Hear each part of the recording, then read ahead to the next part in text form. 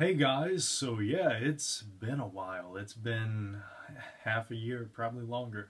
I don't think I've did a video or actually uploaded a video since I got back from Japan in August of last year. So yeah, it's been a long time. And actually, speaking of Japan, it's getting about time for me to go back to Japan. I'm planning one, possibly two trips this year. Um, I don't know if I'm going again in May or if I may push that back to August since May and August are so close together. I may go in August and then again in like December or something. I'm not really sure exactly yet. Depends on funds and how much I'm able to get off work. So yeah, um, for anyone that wants to know about how I plan to go to Japan or how I planned it out and what I did to research and stuff like that, leave it in the comments and I may make a short series of videos on how I prepared myself to go to Japan alone, with that being my first time leaving the country. So yeah, that was quite an experience and I definitely studied a whole lot before I went. But there's tons of videos on YouTube that would go into way more detail and be better at it than what I would be, so there's not really a need for me to make any videos like that. But anyway, this is going to be a pickups video, and I'm going to really start trying to start doing these once every week to 2 weeks. Really going to try to stick with that goal. I know I've said that in the past, but I'm going to really try to stick with it this time, I promise. So yeah, this is going to be the stuff that I've bought over the last 2 weeks, maybe a bit longer. So I'm just going to jump right into that because there's quite a bit to go over.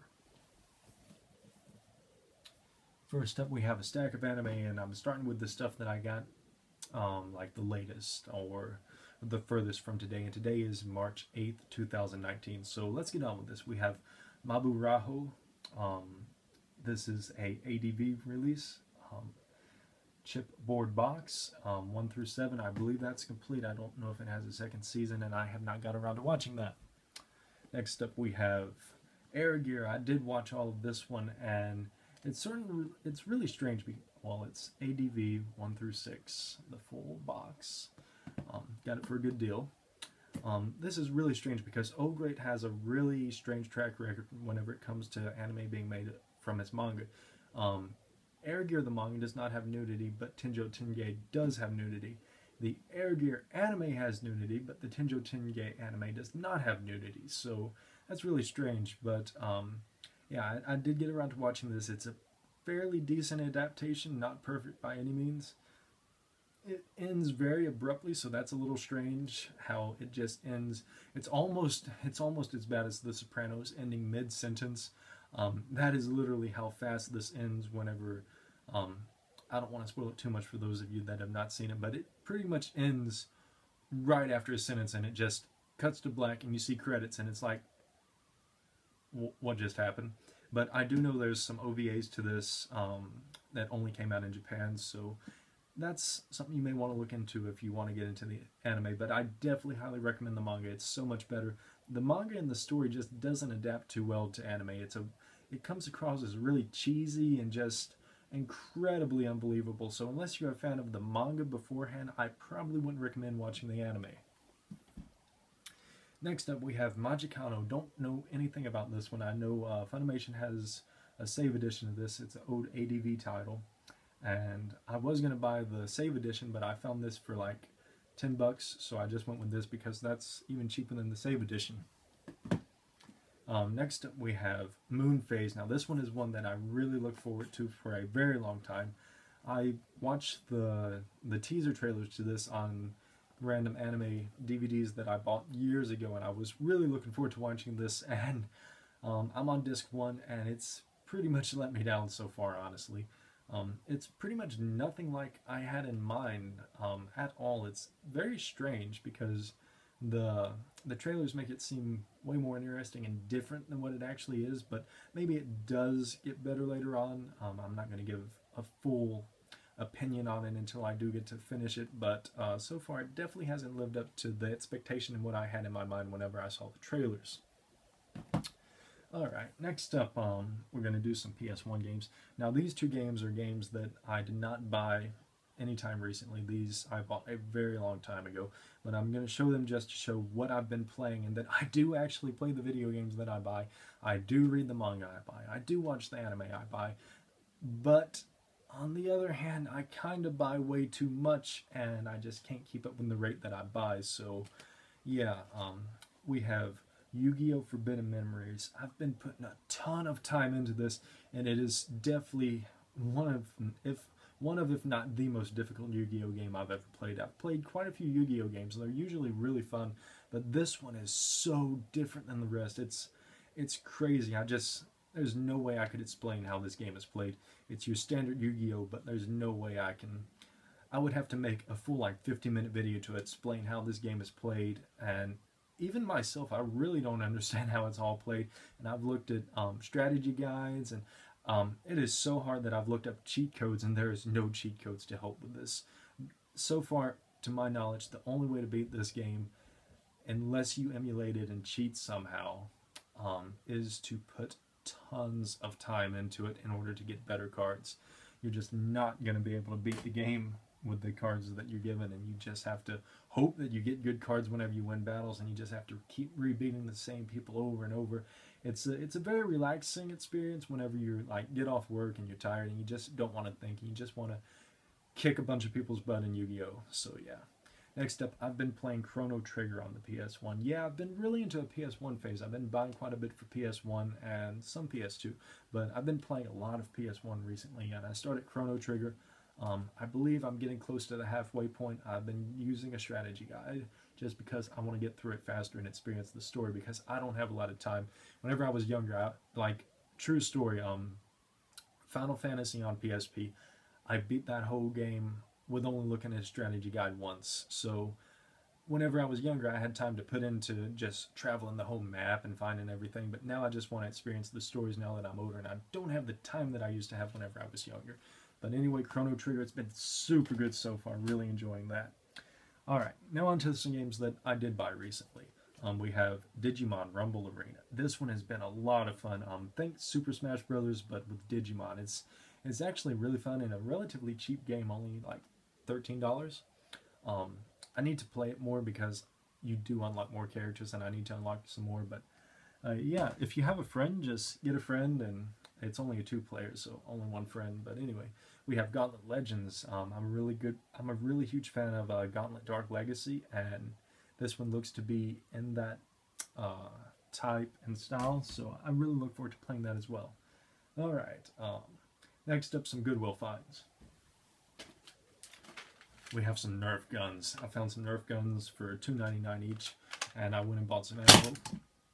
For them. Did not know that was cocked back. But anyway, yeah. Now I get to shoot people that come to my house with Nerf guns.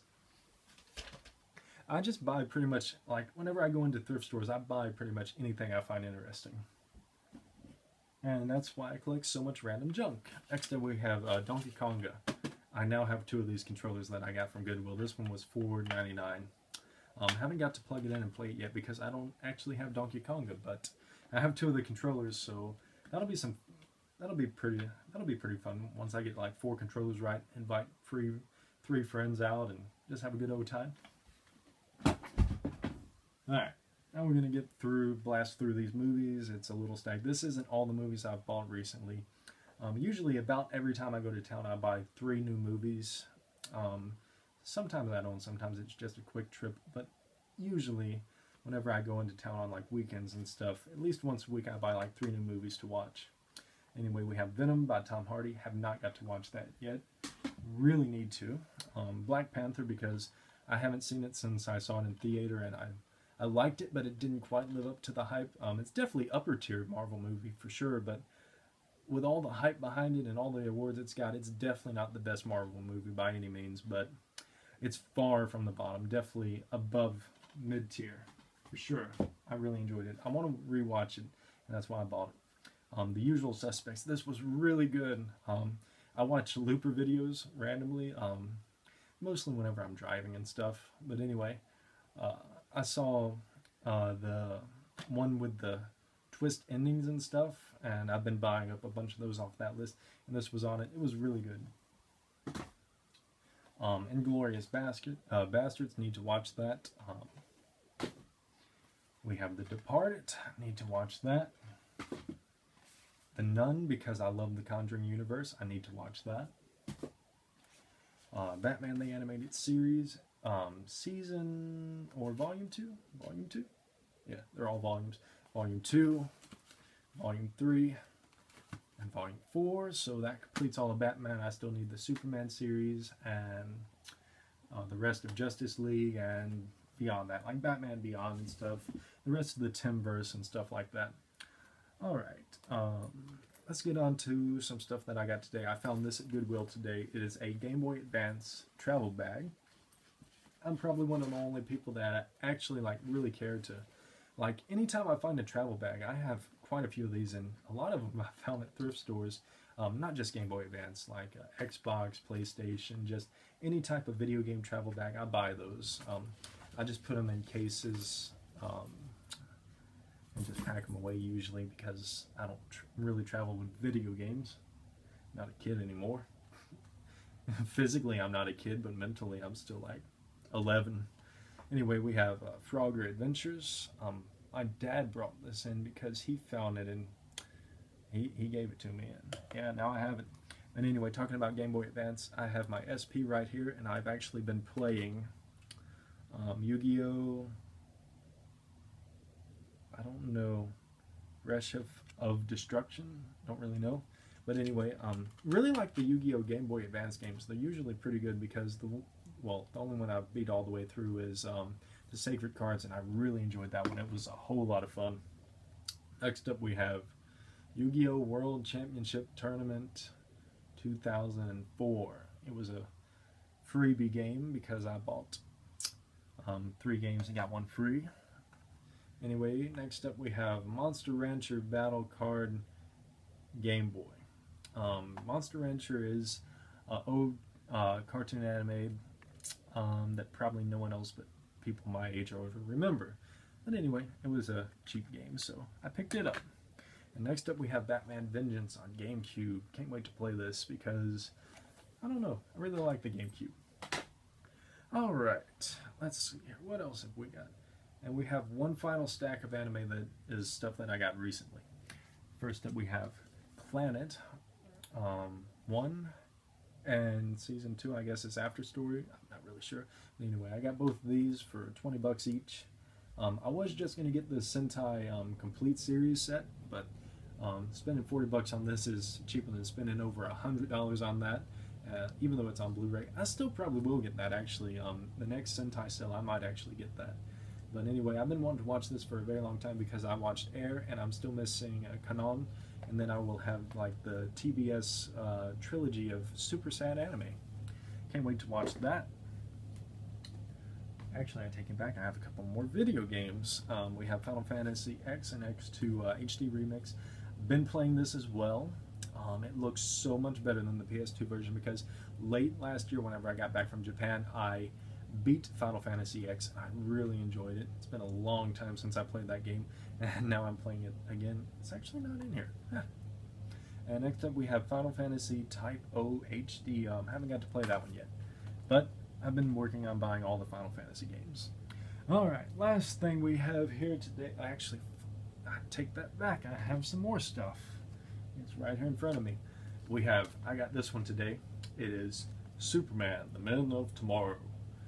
Anyway, this one was on clearance for over 50% off at Books A Million, so I picked that up. Been wanting to get back into comics. I got into comics again last year, and I started buying up a ton of them. Then money got tight, and I just started preferring to buy other things, and now I want to get back into buying comics and reading comics again.